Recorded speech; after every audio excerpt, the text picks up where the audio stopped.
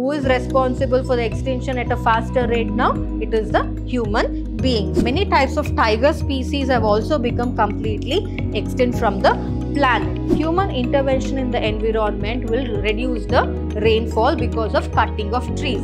When it becomes extinct, its unique assemblage of parasites also meets the same fate.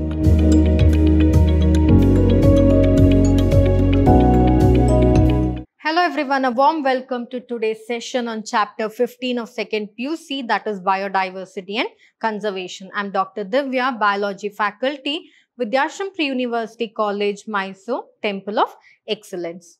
So in the previous session of this chapter, we had discussed about the patterns of biodiversity, and also we learnt about how many species are there exactly in this planet. In today's session, let us study about the loss of biodiversity and what are the factors that are resulting in the loss of biodiversity. Let us learn about loss of biodiversity. So the biological wealth of a planet has been declining rapidly, and the accusing finger is clearly pointing to human activities. That is true, right?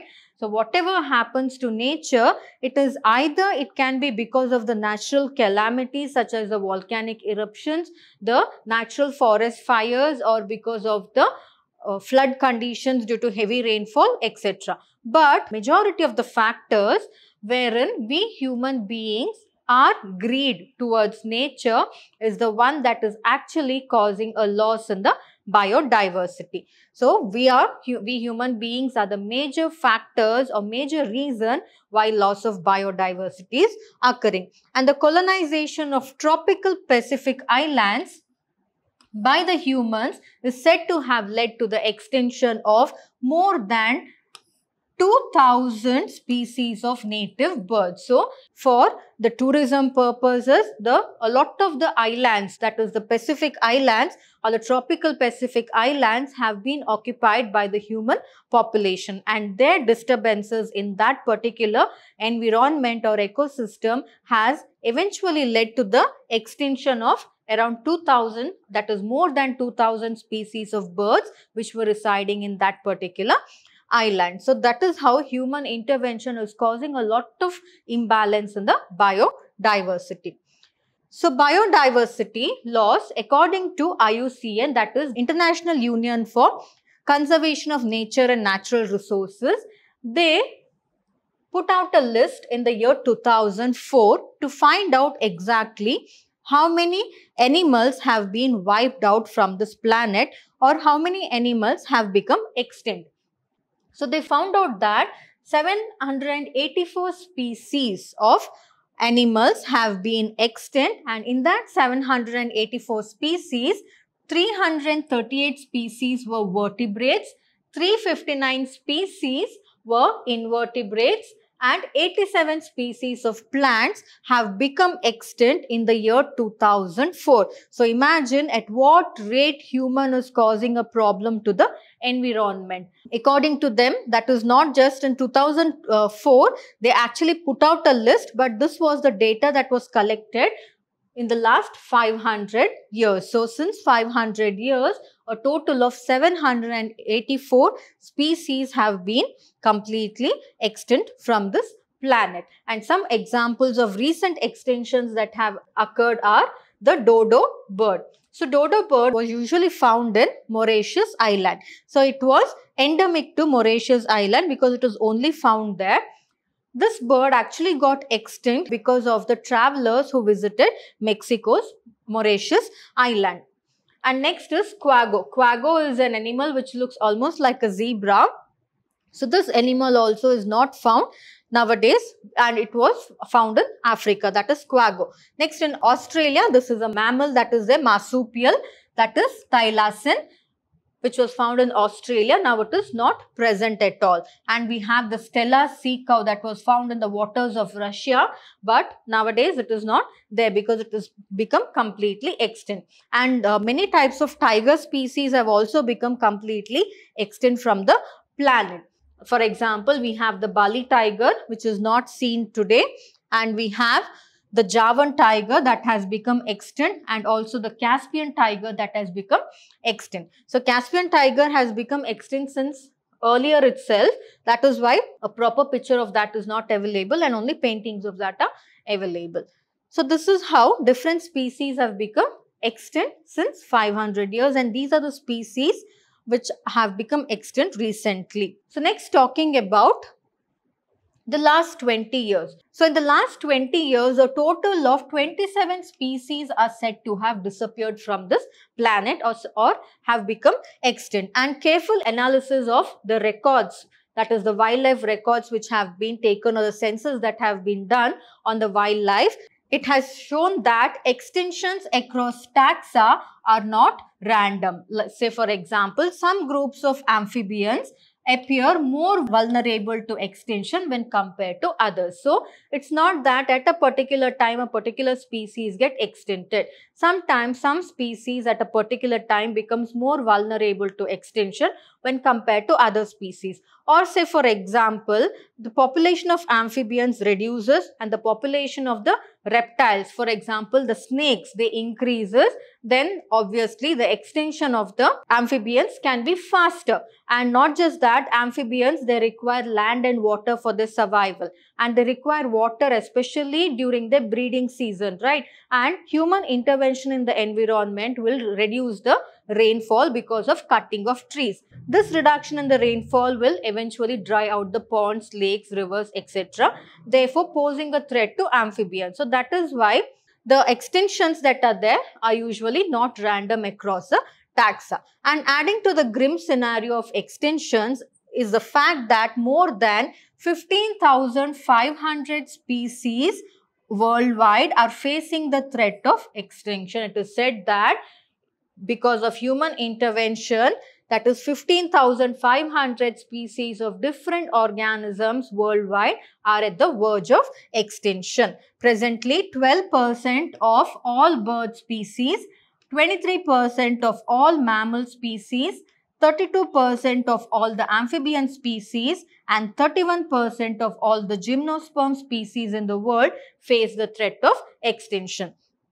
So there are many bird species which are at the verge of extinction. Vultures are one of the best example. They are at the verge of extinction. Or we have different types of mammals. The tigers are at the verge of extinction, and also some amphibian species are at the verge of extinction. And gymnosperms, the best example that we can take of is Ginkgo biloba, which is a plant that is usually found only in the Buddhist monastery, because everywhere else, wherever that plant was growing, that is not available now. So it is at the verge of extinction. So like this, there are different species that are there which are at the verge of extinction or which are at the threat of extinction. So through fossil records also we can find out how many species have become extinct. So through fossil records we learned that large scale loss of species. So through fossil records also we can find out which species have become extinct. The best example that we can take of is the dinosaur, right? When we human beings came into existence, we didn't know about the dinosaurs. But how did we know that something called the dinosaurs were present during the dinosaur era? Right, it was because of the fossil records that were available. And during the long period, that is during more than 3 billion years ago, since the origin and diversification of life on Earth were 5 episodes of mass extinction of species. So until the present day organisms that you can see around, before, that is since 300 million years ago, almost 5 episodes or 5 seasons of extinction has occurred, wherein in that particular 5 seasons, 5 episodes, different organisms have become extinct. Meaning, today what organisms you're seeing, prior to that there were many organisms which were present, but all those have become extinct. So that is what it means. So the difference is in the rates. The current species extinction rates are estimated to be 100 to 1000 times faster than in the pre-human times. So imagine during the pre-human times, that is before humans could exist, it took more than 3 million years for some of the species to become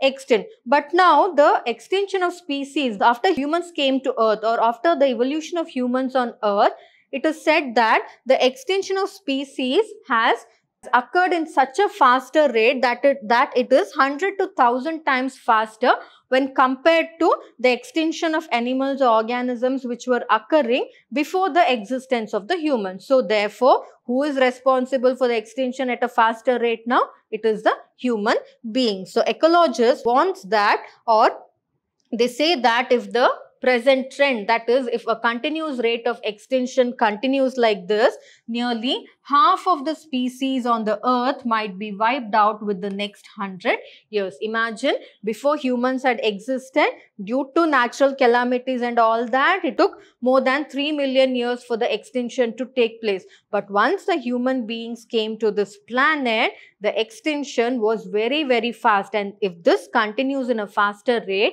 there is no doubt that within 100 years, almost all species will get wiped out from this particular planet. So in general, loss of biodiversity in a region may lead to a lot of problems, and what are those? We shall look into. So it can cause decline in plant production. It can cause lowered resistance to environmental stresses such as drought, and it can increased variability in certain ecosystem processes, such as it can alter the plant productivity rate, the usage of water, the pest and the disease cycles as well. So this will happen if there is loss of biodiversity, because sometimes what happens, when you take the example of plant species, those plant species which are highly good or capable of surviving, if they themselves become extinct, then a lot of other plant species that are there, they might be put into a lot of threat, therefore resulting in decline in, or resulting in lowering in the plant production, and also lowering the resistance that are rendered by some plants to drought and all that, and also increased variability in certain ecosystem such as plant productivity, water use, pest and disease cycles. So next, let's study about the causes of biodiversity losses. So this causes of biodiversity losses is explained in 4 points. That is why these 4 points are called as the evil quartet. Evil means something bad. Quartet means it is 4, right? So what are the 4 reasons why biodiversity is under a loss? So the first reason is because of habitat and fragmentation. Therefore, the first evil is habitat loss and fragmentation. Second one is overexploitation. Third one is because of the invasion of the alien species. Fourth one is because of co-extinctions. Co-extinction is nothing but one species gets extinct, then obviously the other species which is dependent on the extinct species will also become extinct very soon. So that is co-extinction. So these are 4 different causes for biodiversity, hence it is called as the evil quartet. So we shall study about these in detail. First is habitat loss and fragmentation. Habitat loss. Say for example, there are a variety of amphibians. Amphibians are mainly adapted to thrive in rainforests because they prefer wet, moist environmental conditions for their survival. Now, if that rainforest, something happens to that rainforest, it will completely wipe out the amphibian species. So that is about one of the examples for habitat loss and fragmentation. So tropical rainforest, for example, once this tropical rainforest was covering about 14% of the Earth's land surface. And these rainforests, but now because of human intervention or because of loss of biodiversity, it will not even cover more than 6%. It covers less than 6% of the Earth's area. So imagine when this drastic decline from 14% of the Earth's land surface having tropical rainforest to that of less than 6% of the Earth's surface now at present having the tropical rainforest, how many amphibian species or how many species would have become extinct, right? So so here we'll take the example of the Amazon rainforest. So Amazon rainforest is so huge and it harbors a wide variety of species which you can find nowhere else in the world, and therefore, and it is also one of the rainforests that is abundant with thick canopy of trees, and it is called as the lungs of the planet. And this Amazon rainforest, it actually harbors, or it has about millions of species there. But because of human intervention, it is said that probably millions of species is being cut and cleared for cultivating soya bean. So Amazon rainforest is very vast with abundant trees and all that, and therefore it is called as the lungs of the planet. But nowadays, recently, in order to expand agriculture, that is especially to grow or to cultivate soya beans, or in order to convert the Amazon rainforest into grazing land so that the cattle rearers and all can allow the animals to graze there, or for conversion to grasslands for raising beef cattle, the Amazon rainforest have been cut, and it is said that currently millions of species of plants or trees have been cut from the Amazon rainforest.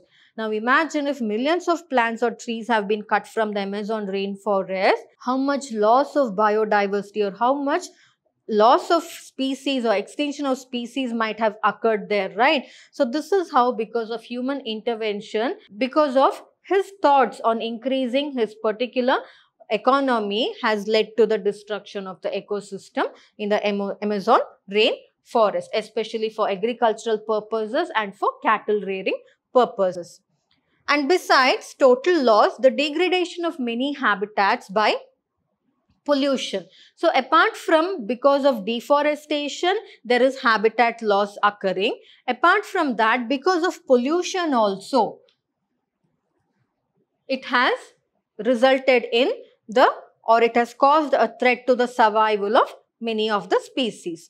And when large habitats are broken down into smaller fragments. So here what happens, say for example, there is a very vast forest, but making a road through that forest will decrease the connectivity time between two cities. So what people will do is, or what the government will decide is, let us clear a portion of the forest and let us build a road in the center. Now you're breaking the forest into bits. That forest area which you have broken might be an elephant corridor. What is an elephant corridor? Elephants or any other animal, usually they'll have a path for their movement, and only that path, say for example, that path might lead to a water hole somewhere nearby, or might lead to an area which fetches them good food. So when that path is disturbed, that is the time when animals will start entering into the villages and all that. So therefore, when large habitats are broken up into small fragments due to various human activities, mammals and birds, which require large territories, and certain animals as well as migratory birds which need to move from one area to another through that particular territory, their population will start to decline. Say for example, it is a animal corridor for the deers to pass. So imagine on a highway has been created in the middle of a forest. Now, because the creation of the highway in the middle of the forest has been cut into smaller bits, right? Because there are full trees on one side, middle there is no trees because of road construction. Again, you have trees on the other side. Now, that particular area, one point or one area will be the place where these deers usually pass or cross in search of water or for food purpose. So, in a highway, we all know that the vehicles are always speeding, right? And imagine how many deers might face accidental problems and they might die, leading to their loss of population. So therefore, fragmentation always causes a decrease in the population of the animals living in that particular forest. Next is overexploitation. One more causes for loss of biodiversity is overexploitation. So we humans, we have always depended on nature, right? Be it the Neanderthal man or the early men that were there to the present day human beings, all of us depend on nature for one or the other thing, especially for food and shelter.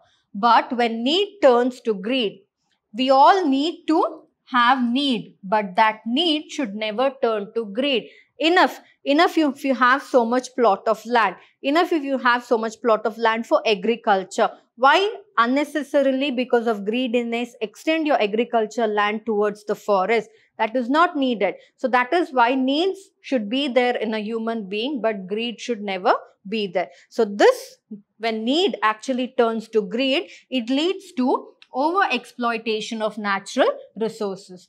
And therefore, many species extinction have occurred in the last 500 years.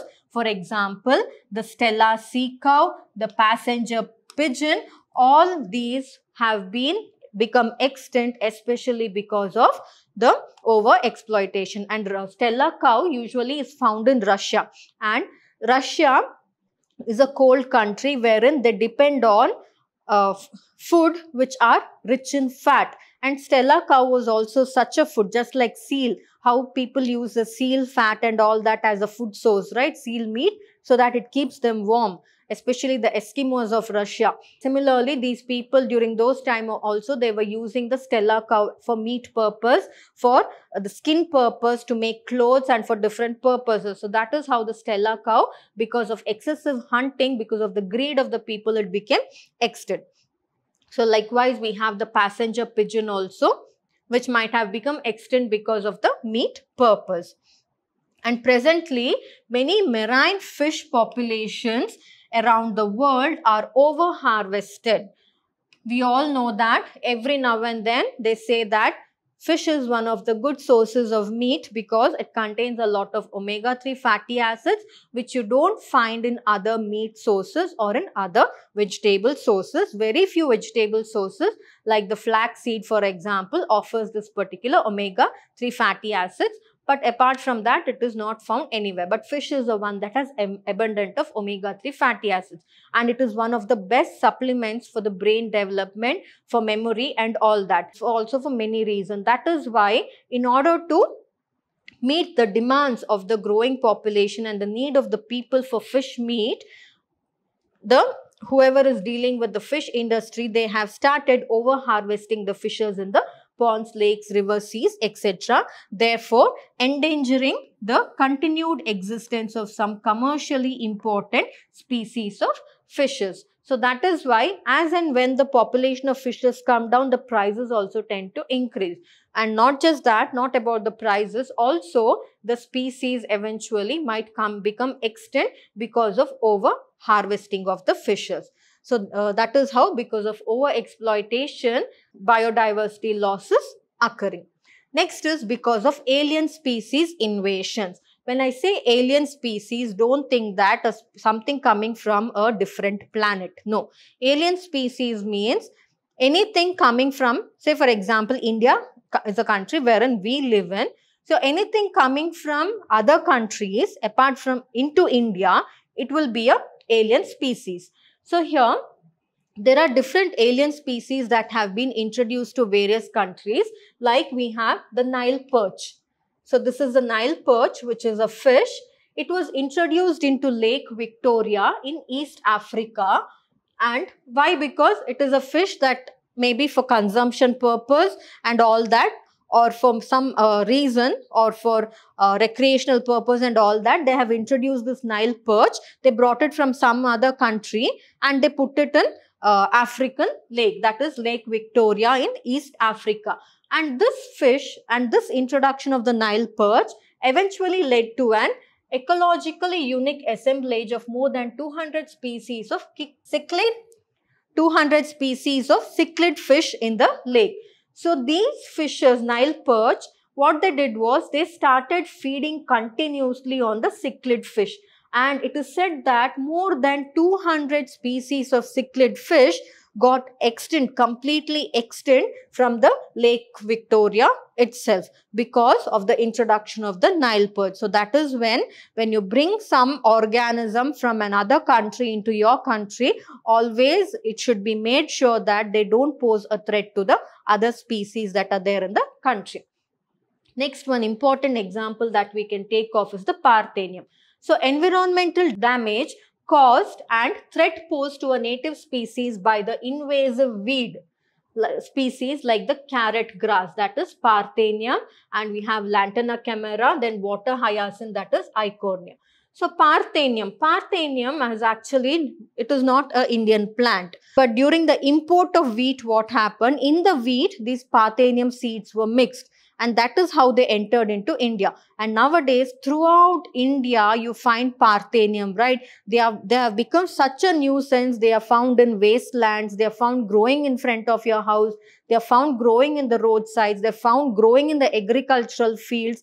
And these Parthenium, they are posing a threat to a lot of other crop plants because it is a weed and their growth is very fast, and also they make the crop plants deprived of nutrition as well. And not just that, these Parthenium also cause a lot of respiratory and skin related problems in animals and human beings.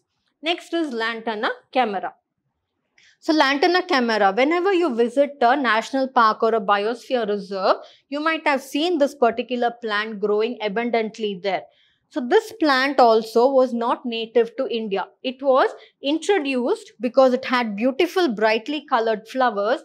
It was introduced as an ornamental plant or a plant for the garden from some country. But eventually it entered into the forest and it started creating a havoc in the forest. This plant grows to such faster rates, and also it has thorns and it is bushy-like, wherein it covers the forest area in such a way that it makes it difficult for the animals to move around easily. And not just that, this plant also contains some poison which is not good for the animals. If it is eaten by the animals, it will cause a lot of digestive issues in the animals as well.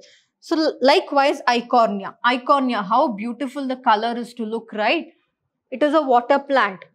Eichhornia, this is a water plant which was actually introduced to the lakes in order to make the lake beautiful. Imagine a lake that is plain without anything, and imagine a lake filled with lotus. It's so mesmerizing and it's so beautiful to look, right? That is when they started to introduce this Eichhornia, because the flowers were so beautiful, lilac color, and it was so beautiful. In order to attract tourists and all that, they introduced this plant to the lake. But this plant started to grow so vigorously, occupying the entire lake, posing a threat to other plant species growing in the lake and also causing problems to the aquatic animals growing in the lake. So that is how, whenever you think of something, you need to think about the future, whether it is going to cause a problem in the future or not. So this is how the introduction of alien species has caused a lot of biodiversity losses. Next is the illegal introduction of African catfish. So this African catfish is called as Clarias garipinus, and it was introduced for aquaculture, that is for meat purpose. But it actually started to pose a threat to the indigenous catfishes that are present in the river. So this was Clarias garipinus. This was a catfish that was introduced from Africa because it is so huge, can grow so vigorously, therefore providing good amount of meat, and that is why it was introduced. But this introduction actually caused the extinction of the river catfishes that were there. So that is how one alien species that was introduced from Africa into the rivers of other country caused the complete extinction of the catfishes that were already residing in that particular river. So this is how introduction of alien species from one country for food purpose, for recreational purpose, for ornamental purpose and all that will cause a loss of biodiversity. So next is because of co-extinction. So this is the fourth evil, as actually causing a loss of biodiversity. So when a species becomes extinct, the plant and animal species associated with it, an obligatory way also becomes extinct. What do you mean by obligatory way? Means there are some species which can survive with both. If one species is there, the other will survive. Say for example, bees and the plants. If bees are there, the plants will survive. If plants are there, the bees will survive. They are coexisting, right? So that is about co-extinction. So when a host fish species becomes extinct, so there is a host fish species here. When it becomes extinct, its unique assemblage of parasites also meets the same fate. So parasites. So there are some parasites which resides inside the body of the fish, and also they reside on the surface of the body of the fish. But if these fishes become extinct, then those parasites will also become extinct. So one example that we can take of, another example that we can take of here is the co-evolved plant pollinator mutualism, where I told you. So, if the pollinator bees are there, the plants will exist. If the plants are there, then the bees will exist. So, some of the plant species gets wiped out from the earth, the bee species will also get wiped out from the earth. So, that is how when they are interdependent on one another, and if one species who are interdependent on one another becomes extinct, it will lead to the extinction of the other species as well, and this is called as co-extinction. So, therefore, co-extinction can also lead to biodiversity. So, you can see here a parasite which is residing inside the fish. So, this parasite actually, it feeds on the fish. Of course, when it feeds on the fish fish will die. But this parasite needs the fish for its survival. Now, if this fish is itself not there, if the fish is itself threatened and if it becomes extinct, then obviously these parasites which are residing inside the mouth of the fish will also become extinct. So, that is about co-extinction. So, this was about the session. So, wherein we learnt about the loss of biodiversity and also what are the reasons, wherein 4 reasons are there which is called as the evil quartet, which actually results in the loss of biodiversity. So, in the next coming session, let us study about biodiversity conservation, wherein we'll study about 2 important conservation, that is in situ conservation and ex situ conservation of biodiversity. So, we shall meet again in the coming session. Thank you.